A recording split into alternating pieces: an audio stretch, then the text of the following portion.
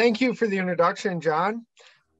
That program that you mentioned was put together by the EPA because they recognized that lakefront properties represent significant challenges in that they are typically small lots right on the water, and they don't typically have the best soil or space for a conventional type septic system. And that is very common throughout the United States. Those conditions at lakefront properties are very consistent, and that throughout the country, different regions, there had been innovations in septic system technologies to address the common problem of the small lakefront lot. And the EPA recognized the value of bringing an example of all of those different types of systems to one central location to help expedite the use of the different approaches to solve the same problem. So I would like to, let's see here. I would like to share my video.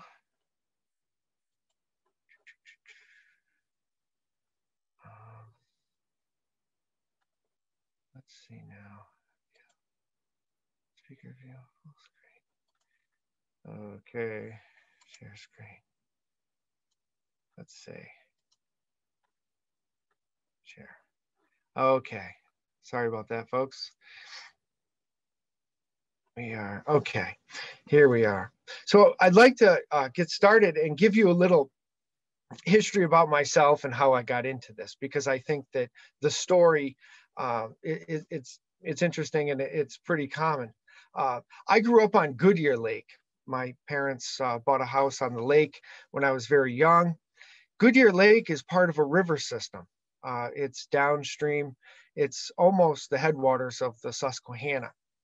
And when we moved in to our lakefront house, there had been direct sewer discharges in the Susquehanna River upstream of the lake.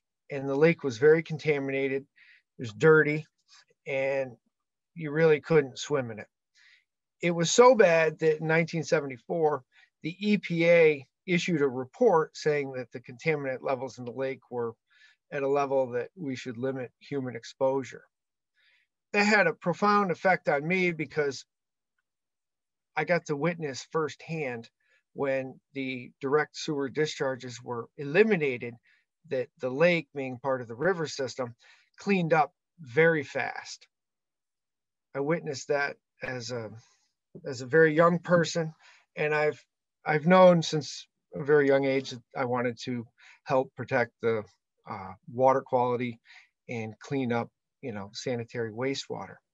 I took a job implementing this EPA grant in the early 2000s, and the process was to travel around the country to the places where the innovations in the septic system technologies had taken place, and like I said, bring it to one central location. Because these lakefront lots have a lot in common, whether it's the St. Lawrence River or through the Finger Lakes or any of the thousands of lakes in New York State.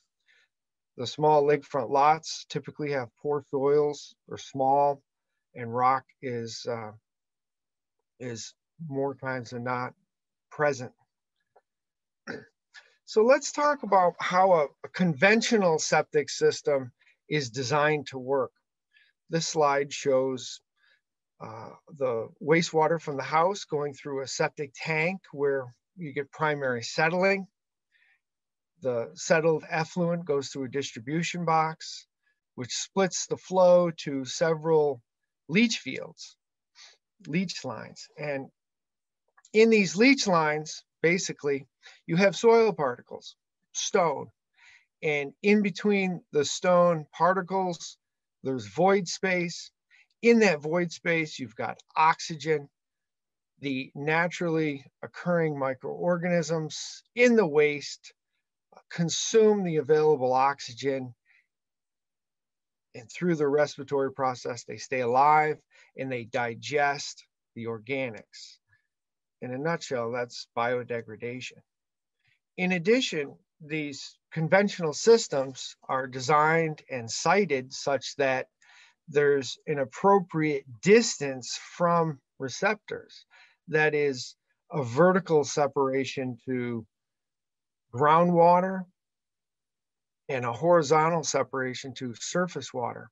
And those separation distances have been established to offer a factor of safety, such that the water that goes into the ground has to travel a certain distance before it reaches those receptors. Because studies have shown that the contaminants will filter out through dry soil, but once they reach water, groundwater, they can migrate great distances. So as a result of that EPA program, the EPA published some results, and there's a case study write-up available online, but also the findings from this project produced analytical data in a report that was utilized by the State Health Department and the DEC in updating their design standards for individual residential systems and commercial systems. So it was a valuable tool to the design community. And since that time, I have been the owner of On-Site Engineering, and our company designs and supervises the installation of septic systems. We sell and service wastewater equipment.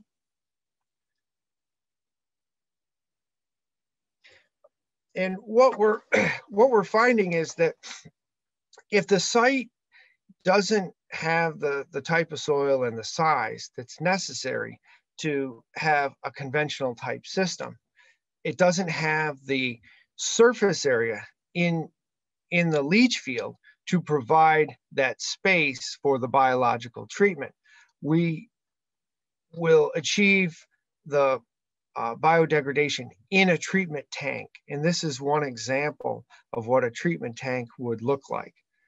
The domestic wastewater from the house would come into the tank. This particular tank has 4 compartments, and it provides for anaerobic digestion as well as aerobic digestion. There is a linear air compressor.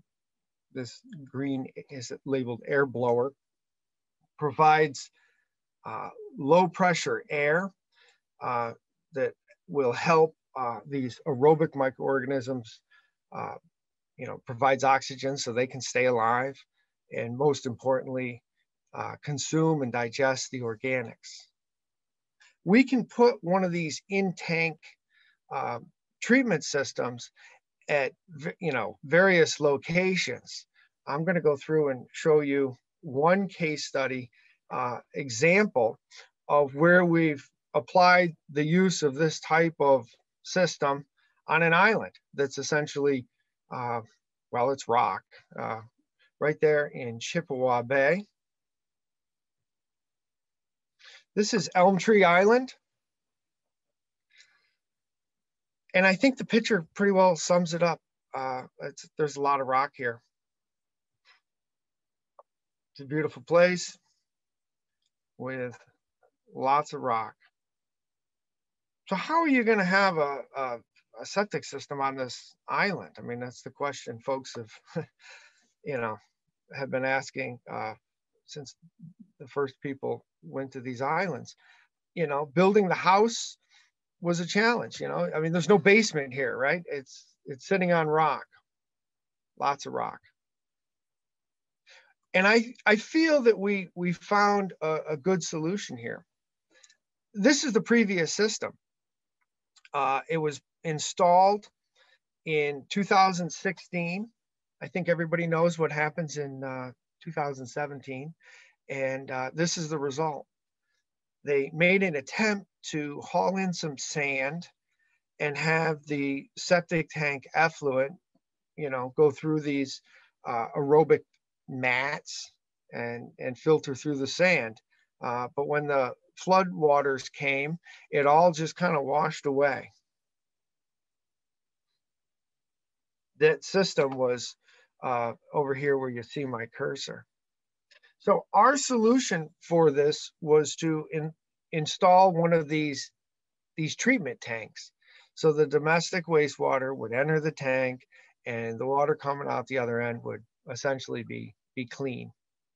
And you can see here, we built a little wood frame area and put the tank right on the rock.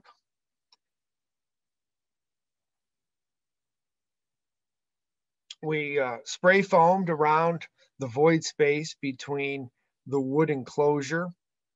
And then we put some vinyl siding that looks like rock around it. And it essentially sits on the rock, and it's insulated to the extent that it won't freeze in the winter. So what happens for this system is there's a small ejector pump that lifts the water up into the treatment tank, which is the first two of these lids. It's one lid here, and then the water serpentines through that unit, and it flows by gravity out of that treatment tank, and it goes through, it's subjected to ultraviolet light, which sterilizes any microorganisms that are left in that treated water so they can't reproduce. And then this third manway, there's a pump in there. And that pump conveys the water to the other end of the island where we disperse of it, which represents another challenge. How do you get a force main from one end of a rock to the other? Well, what we did was we strapped the force main on the underside of the deck here. And that got us on the other side of the house. And then we kind of buried it in the weeds the best we could to conceal its location. And for the final dispersal, what we did was we picked a real high spot. So the next time there's a flood, we're well above it. And the owner doesn't have to spend more money to redo what's been washed away due to the high water. So we took some rocks that are very similar to the ones found on this island, and we built a rock wall, and we filled in on the high side of the wall with some sand, and we put a manifold of PVC piping that has holes in it, spaced evenly throughout the length of the laterals. And when the pump turns on, it sprays water out of those laterals, evenly distributes it across the footprint of this dispersal area. So now the treated water that's been disinfected is applied evenly across the footprint of this dispersal area.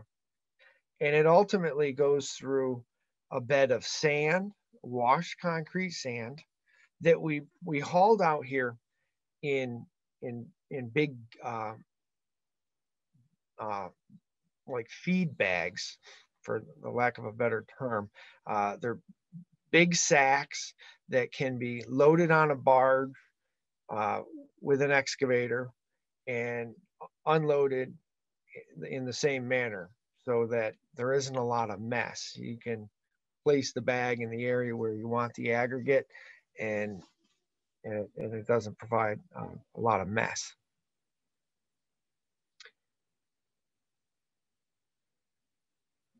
So, you know, on-site engineering has been providing these types of solutions to challenging lakefront lots all over New York State. We've worked from the St. Lawrence River to the tip of Long Island, and we make ourselves available to do site visits and provide owners with a bit of an evaluation on what the options would be at their site. I mean, there's common challenges But all of these designs are very much site specific. So we offer to come out and look at properties, and feel free to contact me. My information is readily available. I guess at this time, I'd like to open it up to questions. Thanks, Eric. Nice talk. So we have the first question. Again, if anybody is joining us, if you would like to submit a question, at the bottom of your screen, there's a Q&A tab, and you can submit your questions through that. So the first question, Eric, is how does this septic system survive under extreme cold and freezing during the winter? That's a good question, because there's no faking it. When it gets cold, the water freezes. When the water freezes, it expands. If water freezes in a container that doesn't have void space and there's no room for expansion, things break. It's predictable. It happens every time. So to the best of our ability, we create a situation where the water either doesn't freeze. Well, let me rephrase that. We create a situation where there isn't water in a force main, for instance. The force main at that site on Elm Tree Island is drained at the end of the season, because there's some bellies in that piping, and it doesn't drain by gravity. Okay, so we blow out the lines so they don't freeze over the winter. So there's no water in the pipe, so the pipe can't break. It's not full of water, so therefore it wouldn't break when it freezes. The tank is insulated to the point where it may freeze to some level, but there's enough void space in that tank so that the frozen water, when it expands, it doesn't break anything. We've got that particular type of treatment tank at locations where part of the tank is exposed in the northern Adirondacks, where it gets real cold. We've got these tanks where, the top 12 inches of the tank is out of the ground. They couldn't set it in the ground because of bedrock, and they couldn't reach it with aggregate to put over the tank to insulate it from the elements. And we believe that tank has frozen solid every single winter, with temperatures 30 below zero. But when we open it up and look at it in the spring, there's nothing broken. So the water freezes, but there's room for expansion, and therefore we're not in a situation where it's a bunch of broken piping. The next question up is, what is the typical cost of an installation like this? Well, we expected to have that question.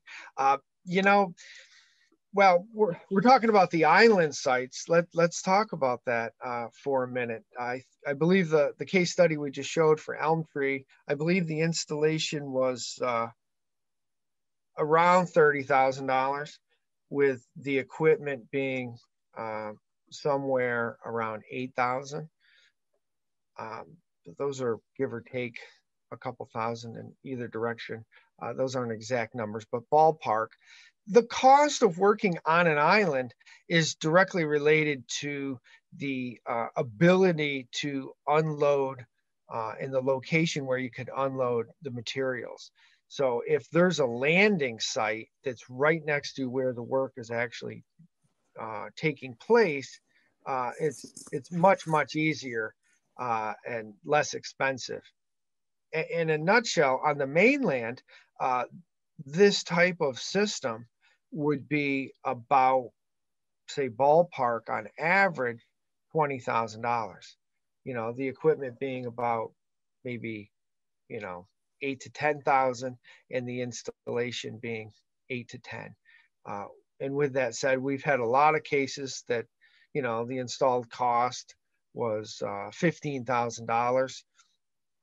we had a program in Lake George where we put in, 15 or 20 of these types of tanks at neighboring properties, and we just did tank replacements. And the association has a report out there demonstrating that the installed cost was, 12 to 18,000, something like that. Thanks. The next question is, if the water has been treated and sterilized through the treatment tank and ultraviolet, why is the sand dispersal distribution area still needed? Well, that's a great question. Okay. And when I was working with this EPA program, I posed the same question to high level regulators at the state health department. And the point is, if you believe in the technology and the data and you have confidence that it's going to work, why can't we just pump it into the surface water? And it's not ever going to happen unless the attitude changes here in New York. They want a factor of safety. And there's an enormous benefit to filtering of the clean water through a porous media. If there's an upset in the treatment process, the system that we showed there doesn't really lend itself to upsets. It's a very consistent means of treating the water, but a lot of these systems are subject to upset. Folks on medication, for instance, could, the pharmaceuticals get in there and they create a problem with certain types of mixed liquor systems. So there is periodic upsets. So for that reason, I think that the direct discharges aren't typically allowed. They are permitted through the Speedies program with the DEC, but for single family residential properties, it's less and less common every day. Great. We've got a couple of people asking, what is the maintenance on the system? So I should say that there's quite a few different types of in-tank treatment units. Okay, I showed you the picture of one, and our company has been involved in the sale and service of half a dozen different types of units. All of the treatment units are different. Okay, some are short and fat, and some are tall and skinny. And what we do as a designer is we try to pair up the challenges of a particular location with the attributes that best suit that installation, the attributes of a specific treatment system. So we try to pair up the best technology for a particular site. All of the treatment systems, they all do the same thing and use basically the same process. That's natural biodegradation. They're creating an environment where these naturally occurring microorganisms can stay alive long enough to digest the organics.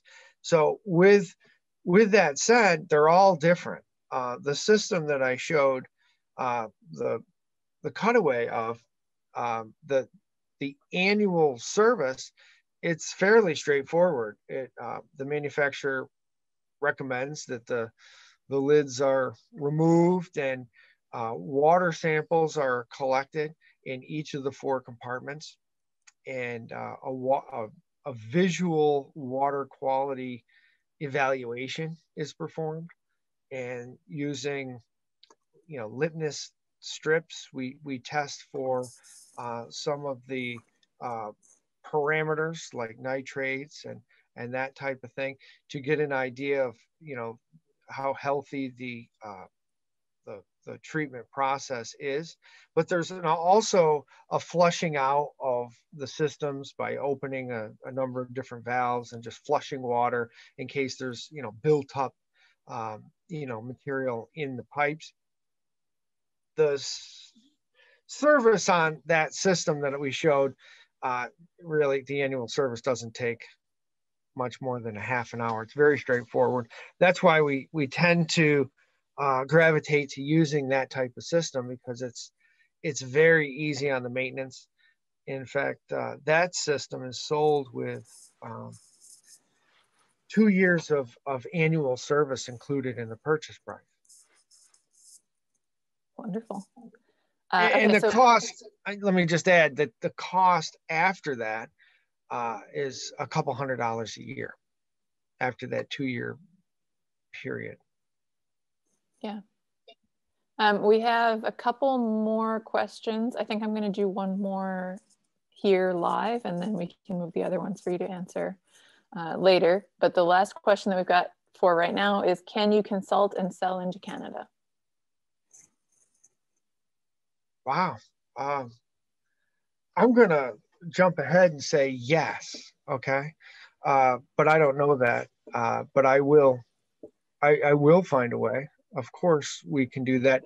The Canadians have their eye on the environment, very much so, and they have one of the companies that we worked with was Canadian. So we're very certain that they support this type of technology, and if I personally can't, I can certainly connect the interested party with somebody that can.